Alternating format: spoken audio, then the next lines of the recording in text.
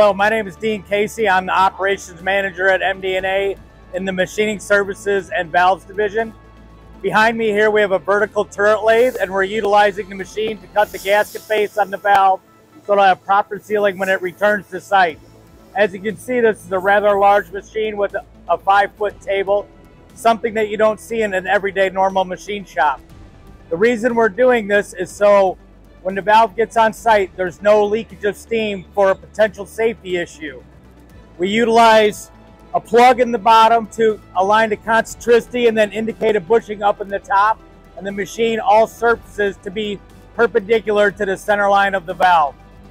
It takes minimal years of experience to do this, 3 to 5, and we have multiple other machines to start you out on to gain knowledge to be able to work up to this.